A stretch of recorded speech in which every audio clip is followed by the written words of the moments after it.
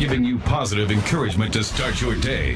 Here's your Inspirational Vitamin from V103. Hey everybody, it's Frank Ski, and it's time for your Inspirational Vitamin. Can I read something to you real quick?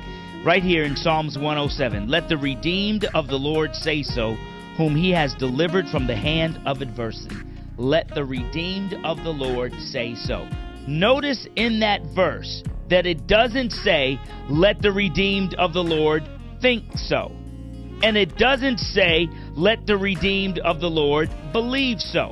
Now, thinking and believing are two very important things, but that's not what it says. It says, let the redeemed of the Lord say so.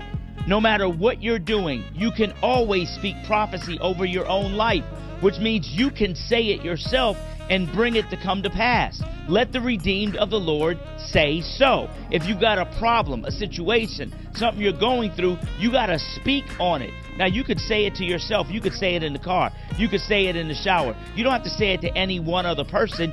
All God is saying is speak it yourself and it'll come to pass. You know what? I'm going to do great this year. I'm going to make more money than I did last year. I am going to do the things I want to do. I'm going to take a great vacation. Hey, you know what? I'm going to get well this year. You know what? I'm going to find me a mate this year. Whatever it is you want, you have to speak it yourself. Let the redeemed of the Lord say so.